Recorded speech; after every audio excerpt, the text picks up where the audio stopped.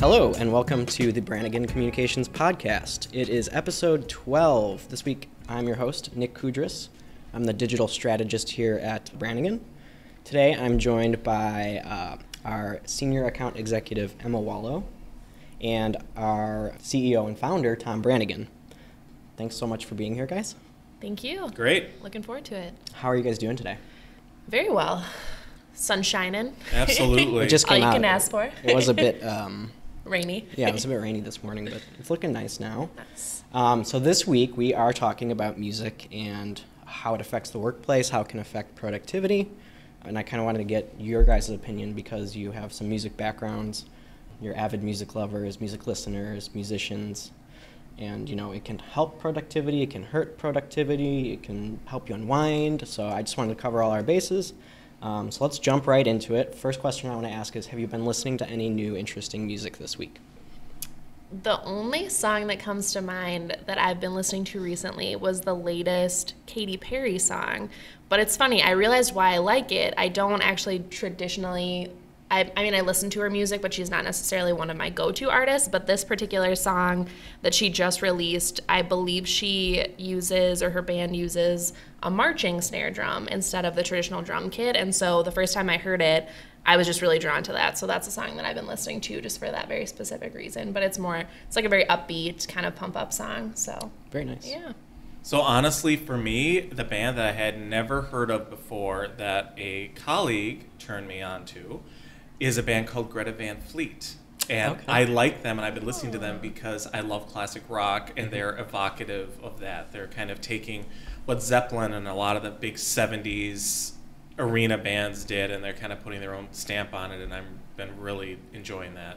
Yeah, that's very cool. Yeah, I see a lot of 70s influences in some modern bands now. It's a fantastic decade. Yeah. Great, that's really good. So, you know, obviously music is a huge part of your culture here, and we play music every day, and, you know, you can't come into this office without hearing a little tune or something playing on the speakers. So how did you come to that decision in your workplace? Well, it's actually, I think it's an interesting backstory because a couple years ago we didn't have it. That was like right when I started, actually. So I was there for that little transition. So I'm a little older than most of the people who work here. So I grew up at a time where you really didn't do that in the office place, and there was a lot of just organic talking, and especially at agencies, people, you know, sharing ideas and all that. And at one point a couple years ago, I started to really notice that Brannigan's office was very quiet. And I didn't like it. Like, my initial reaction was, why is it so quiet? There must be a problem. Well, of course, upon investigating, I see earbuds in everybody's ears, and they were all kind of listening to their own thing. And I didn't like that at first because I didn't grow up, so to speak, in an office environment like that. But then I realized, hey, that's what, you know, people are doing these days, and that's fine. And then it kind of morphed to, regardless of whether or not people had earbuds in, let's put some ambient music on, just because I like something ambient. And then I think we kind of evolved to everybody kind of takes turns picking playlists and playing what they like. And putting together our own BC playlists on Spotify, which is fun. That's I remember, right. I think we actually had a staff meeting to discuss, like, oh, what should we do music-wise here? And that was cool because in any other job that I've had, it's always just been everybody listens to their own individual music and does their own thing. But now we kind of collectively share what we all like. I've discovered a ton of new music that I love just from other people's tastes and other people putting together playlists. So As been have really I. fun. And yeah. some days it's 80s, some days it's Broadway show tunes, and some best days ones. it's the best one. Some day it's Katy Perry stuff. And every once in a while they throw me a bone and they'll put some 70s or some classic rock on. Yeah, I love the variety we have here, and I definitely like learn about new artists when I come in the office. And certainly, I have a love for some classic rock music. So, you know, being able to hear that too is awesome. So you talked about people wearing earphones or earbuds or whatever they Right. have right now. Do you think that can help workers who maybe get distracted by their environment while they're working? I think so, and I think some people are kind of, if you excuse the term, wired for that and some aren't. I get distracted if I have a lot of loud music on around me. That's why I like the ambient kind of background-y stuff. But some people really like it. There's actually, and you probably know this, but there's actually been quite a lot of research done on this in terms of workplace performance in music. And from a biological perspective, the brain releases dopamine if you're listening to something that your brain likes. The reward center of the brain releases dopamine. It makes you feel happy, all of that. I read a study years ago where they actually played songs like Walking on Sunshine and really like poppy, fun, melodious songs like that, and then played some really heavy metal songs to see how that impacted productivity. So there's some science behind it. We haven't gone to that depth here. It just kind of comes down to how do people like to work and kind of let them and encourage them to do what they want to do.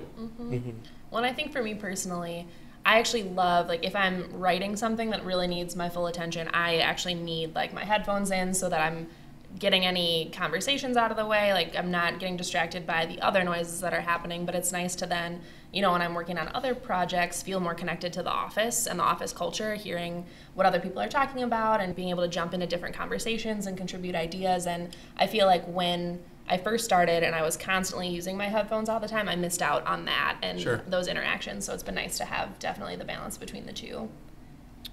Interesting.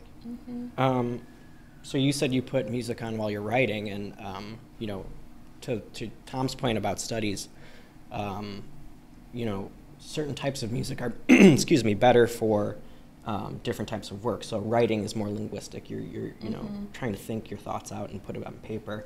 Do you listen to music with lyrics or songs you know, songs you don't know? I typically, that's actually something I was thinking about recently. I listen to songs that I know really, really well, like kind of like my old favorites and like all my fallbacks, because then my mind isn't trying to learn the lyrics, because we'll probably talk about this a little bit later, like I love to sing, and so when I listen to music, I listen to like learn how to sing along to it, and so if I'm listening to something new, it can be distracting to me, so I will put on, you know, playlists that I've listened to for years, and it still keeps me invested in the writing, but it's not pulling me away from it in any capacity, so. What about you, Tom? What do you like to listen to? New music that you know, or new music you don't know, new music you know? Typically at work, I'm not listening to music on headphones. Unless I'm cleaning out email, cleaning my office, that kind of thing. And in that kind of situation, I'll put on Zeppelin, I'll put on The Who, I'll put on, you know, that stuff that I love that I kind of grew up with. REM, I'm a product of the 80s, so I love that kind of stuff too. But typically, yeah, I'm not listening to music directly. Like whatever's ambient out there, I'll take. Yeah. But I'm definitely with Emma on the distraction. So because I play a little bit, I kind of intuitively go to trying to hear the bass part or hear the guitar part, and that distracts me from work. So it has to be something either I don't really need a lot of intellectual, you know, I'm cleaning out email, that kind of thing, or something I'm super familiar with so I don't find my brain wandering, because I do that without even knowing it. Yeah, I definitely, because I also play, I think all of us play some sort of instrument. So I definitely, I'll either listen to something that I do know really well, and then, you know, I do find myself like noodling along or thinking like, oh, that's a really cool part, I should learn that, or, you know, things like that. So other times I'll listen to just like ambient music. It's just very like, no lyrics, very calm, like trying to hone in on that focus. And, you know, we live in an age today where the radio isn't what it was when I was growing up. When I was growing up, you put on the radio, and that's where you heard new stuff. And I love satellite radio. I love the garage station. I love the 70s and the deep track stations, that kind of thing. But I find as I get older, a lot of times where I hear new music is if I'm watching a movie on the soundtrack. My family and I were watching this movie called The Upside. I don't know if you've seen this. Kevin Hart's in it, Nicole Kidman's Oh, in yeah, it. I did, yeah. Bryan Cranston. Yes. Yeah. That's a newer one. And there's this scene where there's a party scene in it, and there's this song playing that sounded a lot like James Brown, and it was really a good song. And so, of course, I waited till the credits, and actually it's a Bruno Mars song that I never heard of, so that's a song I'll go check out now. I love that, yeah. Like, I do the same thing when I'm watching TV shows. Like, you just hear it as, like, the transitional music. You're like, oh, I want to listen to that while I'm running or something like that, yeah. Yeah, great. So, you know, another thing that people tend to listen to, not necessarily music, but it's an auditory thing, is a podcast.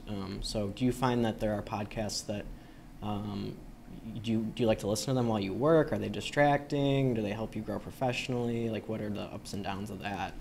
So I'm a little late to the podcast game, but I've just started listening to a few that my brother has recommended because he's listened to podcasts for years. There's a few that my sister has found that she's passed along, and I really like them. I've found that, like, and this is a very recent thing for me, like what I need to do is like dedicate time to where I'm listening to podcasts. That's not something that I've tried actually yet to listen to while I've been working, just because I feel like the content of the podcasts I'm listening to are, I want to devote more of my attention to them than I'm able to when I'm working on things. Like I listen to this podcast, it's called On Purpose by Jay Shetty, who was actually this guy who took time away from his life to just go be a monk and then came back and now talks about all these like really big concepts about life, and it's just like a lot of really good motivational life information. He has really interesting interviews with different guests on his show, and that's something that I find that if I'm even at home listening to that, doing something different, I'll like go back over to my phone and rewind a couple minutes because I'm like, oh, I wasn't fully paying attention while I was washing the dishes or something. Yeah, so I do that too. I have to pay attention a little bit more to those just because I want to make sure that I'm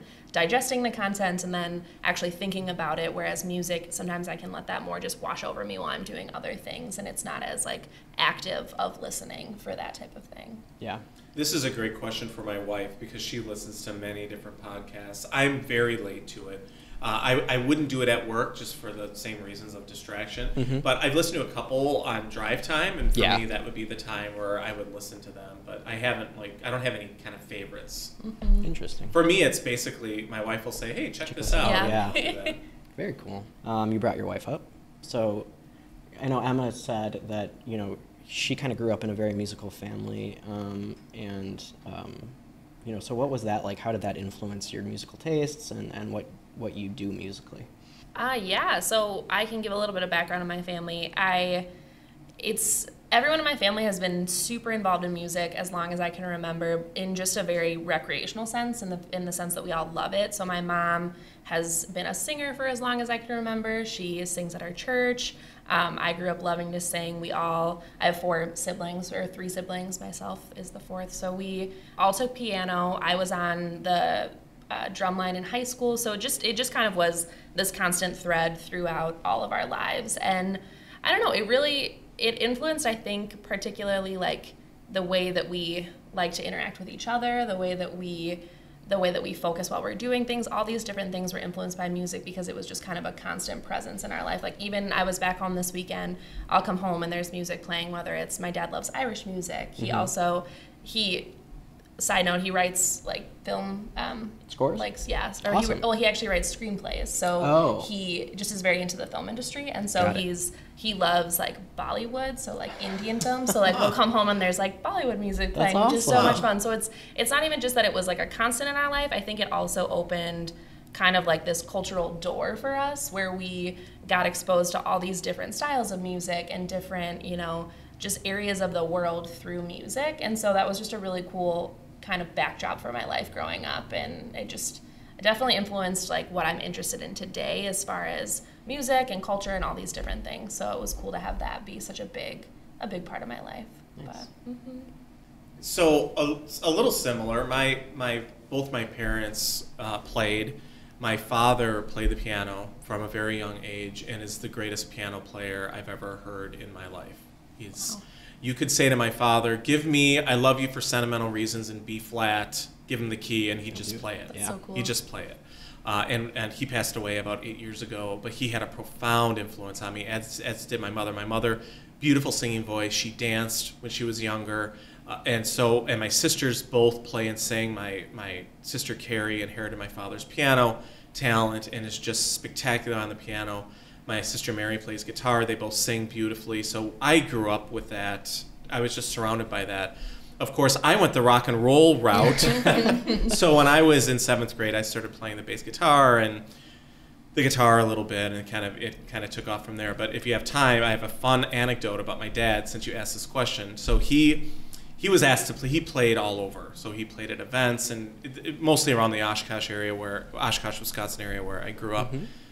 But the EAA, the Experimental Aircraft Association, has a global fly-in every year, and during that week or few days, the Oshkosh Airport becomes busier than O'Hare. I mean, it's really super busy. So my dad, who's about as humble a man as you can imagine, he calls me one night, and he's at this EAA event, and I hear glasses clinking in the background, and it's very social. And he said, "Tom, you're never gonna guess. I've got a guy sitting next to me on the piano stool. You're never gonna guess who this guy is." And I'm like, "Who is it?" And he's like, I forgot. And he leans over. He's like, who are you? What was that movie you were in? And I'm thinking, okay, who could this be? And I hear this very mumbled response. My name's Harrison Ford. I was in a movie called Star Wars.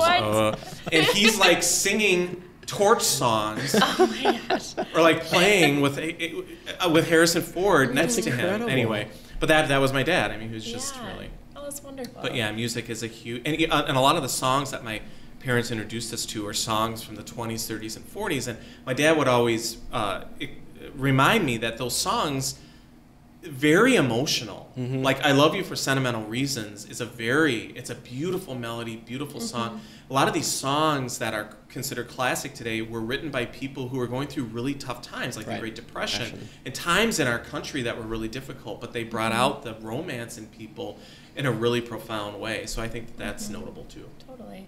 Now, so you have kids now. Do you feel like you're instilling? I heard your daughter and son are great musicians as well. So Absolutely. do you think you're instilling that on them? My daughter Katie is a beautiful vocalist. She's been in plays, and I pull out the guitar. We play songs, and we've threatened to put a set together and play a set somewhere. Partridge and my Family. a little bit. And my son Michael is just an exceptional drummer. We have a little studio in our basement. Nice. He has a band. He has a high school band called Apple Pie, spelled Pye. And they play a lot of classic rock. They play Zeppelin, they play ELO, they play a little Nice. U2, and of course a little bit of The Who, which is, I must say, the greatest rock band of this or any generation. And there it is. Thank you for humoring me. I'm excited to hear that you play music with your family and sing, because I did not until I got to college. I just thought that everybody sang with their families. I thought that was just what people do, and my friends were like, no, that's just you guys. My mom would always joke that our family was like the Von Trapps from The Sound of Music, because we just all sing together, just for fun. Somebody will start singing, we'll all join in because we know the same music, or it'll be a jingle from a Disney movie that we had watched when we were younger. But do you think that bonded your family? 100%. I'll have friends over and we'll do that in front of them, and they're just amazed, and it just showed it's become inside jokes with us, and yeah, I think it really, those are things that have cemented us over the years, just that common familiarity with those different musical pieces. And at Brannigan, we've danced with the idea of putting something together. A lot of us sing or in bands. Jake, a young man who just left here, who's an intern for a while, he's a great singer. Kathleen's a singer. Ashley sings. She probably won't want me saying this, but so we've kind of toyed with the idea of putting together something here. But that would be cool. Super fun, and I think it does bond you. I mean, there's something that music does that nothing else does. I mean, you create memories. The whole dopamine effect is part of it. And it's just fun. I think we all have, we all walk around. Everybody has a little bit of a barrier sometimes that they put up. Music breaks that down. Mm-hmm. Absolutely. So yeah, a lot of us play here. I think we should get a little baby grand and put it in the corner somewhere. Love it. Love it. So music is really an important part of every step of my day. So in the morning, I'll listen to music while I'm walking here. I'll listen to it while I'm here. When I get home, I like to play, and I find, if I've had a stressful day while I'm playing, it really calms me down, it helps me unwind, and it really, centers me. Do you guys find that as well?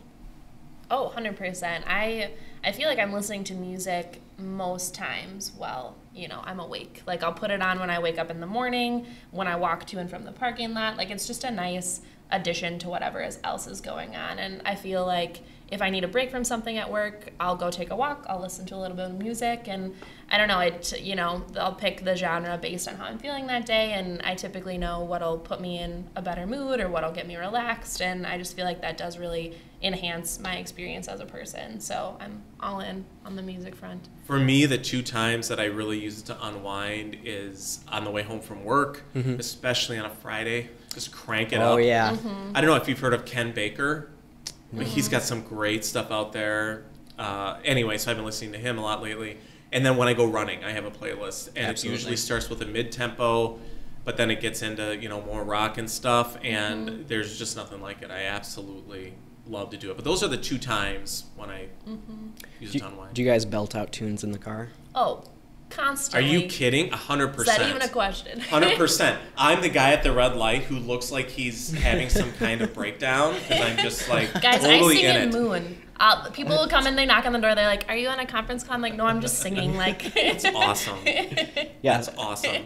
all the conference rooms are named after Who members, so that's Yes. that's That's another right. thing. Moon, after Keith Moon, we have Daltrey Townsend, and we have Entwistle. Very cool. So I think that wraps up what I wanted to say. Do you guys have anything else you want to add? I have a question for each of you. Is there a time in your life when you've been either struggling or really excited about something, and there's just one song that comes to mind that you like to listen to? Like, what is your pick-me-up song, or what is your I'm gonna rock out song? What is your air drum song? What is like a song that is a go-to for you? That is really tough. I know. I will start. I'm so on the spot. There's a band, and I believe that they are out of Chicago, called Material Issue. Okay. Fantastic power pop band. Run, do not walk, and download their stuff. They have a song called Diane, which is just a great song to air drum to and to sing to and to rock out to. I'm not going to pick a single song, but if I always feel like gangster rap is, I don't know, it's really weird. It's kind of weird. So funny. But, if I'm feeling down or, need to get pumped or I just put on gangster rap. I don't know why. Any Just artists, any across the particular board. artists? 90s artists. I like NWA. Compton. Just Yeah. that movie came out a while ago. But more recently, like Kendrick Lamar. I'm really a huge fan of what he does musically. Like it is gangster rap, but there's a lot of musicality there. He does like concepts and there's like a lot of theming and it's really interesting to like put that stuff on and kind of dive into it and get everything you can out of it. So. I'll kind of take a similar route with that. There are two bands that I kind of default to if I'm ever, going through something or even just like want to relax, or even these are the two bands that I typically put on, as I mentioned earlier, when I'm doing some writing that I'm just so familiar with their music and need to focus. They're two Christian bands, actually. It's Reliant K and Switchfoot, and I've listened to them since I was in like 5th and 6th grade. I know, like, you could pretty much play any song by either of them and I'd know it within a couple seconds just because I've listened to it for so long. And I just love their music because I feel like they write their songs like poetry. And as somebody who studied English and really just loves and appreciates the English language, like, I really just think they do a lot with their lyrics. And it has, I think, also that nostalgic tie for me with just growing up, and my family all listened to it as well. And Both are great bands. And there's something to that. There's something to, and this might sound a little snobbish, but I grew up at a time where people didn't lip sync concerts and people didn't use auto-tune and people wrote their own songs, and now there's a confectionery kind of aspect of especially popular music that I really don't care for. I really don't. And that's why like a Greta Van Fleet is a great example of a band. They just go out there and they do it. And there's no smoke and mirrors. It's like they're doing it. So in fact, this is a few years ago, The Who was playing one of their songs and there was something wrong in the middle of the song, and Roger Daltrey stopped the song and said, "We're going to do it again." Yeah. And I mean, you just don't see that. Yeah. And so I think people, at the risk of sounding old, I think a lot of people growing up today really don't know what's real, and I don't like that. Right, and I feel like so there's a huge difference between a band cutting a record and performing that record live. Vampire Weekend was just here last weekend, and I got the chance to hear them do their sound check and also play. And the lead singer's voice was so radically different than what you'd hear on a record, and he wasn't hitting every note perfectly. Right. And that's okay. Yeah. Oh yeah. Yeah. Yeah. So, very cool. So now we're going to play a little game. We're starting to do this now on each episode where we do this or that. And this is a music edition. So basically the thing is I'll name two bands, Okay. band one or band two. And then you tell me, Emma and then Tom, Okay. which one you like better. So I'll do a quick test run. I'll say guitar or piano. Oh, piano. Piano. Okay. So ready? Here we go. Bach or Beethoven? Beethoven. Beethoven. Elvis or Johnny Cash? Johnny Cash. Elvis. The Beatles or the Rolling Stones? The Beatles. The Beatles. Led Zeppelin or Pink Floyd? Led Zeppelin. Led Zeppelin. Guns N' Roses or Van Halen? I don't know enough about either one. Van Halen. Oh, Van Halen. I love that. Nirvana or Pearl Jam? Pearl Jam. Nirvana. Lady Gaga or Madonna? Lady Gaga. Lady Gaga, and can I add something to this? Mhm. So I didn't pay her any mind for the longest time because every time I saw a picture of her, she was dressed like she was an alien or some weird, and it's just not my thing. Mm-hmm. And I was flipping around, I think it was the Grammys one year, there was a woman, I had no idea it was her, and she was singing like a Tony Bennett song or some Yep. old song, and I'm thinking, is this a new artist? Like who? Like somebody better sign her, and it was her. So Yeah. I remember the first time I heard her sing like a really soulful song, I was amazed. Her voice is incredible. She's incredible. She very, got very her start. talented. Actually, I don't know. I have to double check this, but she got her start like writing music for other people. Like she was kind of a ghostwriter. that's interesting. Yeah. Yeah, she's got it. Incredibly Yeah. talented. Yeah. She's got it. Britney Spears or Christina Aguilera? Britney. Aguilera. Come on. NSYNC or Backstreet Boys? Oh, so hard. Backstreet Boys, though. No comment. That's a skip. Prince or David Bowie? Prince. Bowie. Interesting. Taylor Swift or Katy Perry? Taylor Swift. Taylor Swift. Wow. Yeah. That's an interesting one. Kanye West or Jay-Z? Ooh. I am going to say Jay-Z just because I can rap Numb versus Encore, his collab with Linkin Park, because I have that on my running list. I don't really listen to either, but I'm going to go with Conway because every time I see him interviewed, I have to watch. Yeah. It's He's an just interesting so, guy. To so see what interesting. happens. Yes. Ariana Grande or Billie Eilish? Billie Eilish. This is just singing? We're talking about singing? Just total in general, overall songs, compositions. I think Grande has a great voice. She does. Billie Eilish, I just think she's so cool. I watched an interview, she has the synesthesia where she can like see music and like that kind of thing. So I just think Interesting. that's so cool. Yeah. And I haven't heard enough. Yeah. Yeah, I have to listen She's- to her a little bit more too. She's kind of fresh, interesting. Okay. newer. Good, I feel better. Post Malone or Justin Bieber? Justin Bieber. Pass. Unfortunately. All right, that wraps it up for this or that, and that's the end of our podcast. Thanks, Tom and Emma, for joining me. Anytime. Thanks so much for the invitation. We couldn't have done it without you, and we without we you. want to have you back sometime soon. So, yeah, thanks for joining us. Let us know what you want to hear next on Instagram. Send us a message. If you like this episode, make sure to subscribe and leave us a review on iTunes. It helps us out a ton, and we'll see you next week.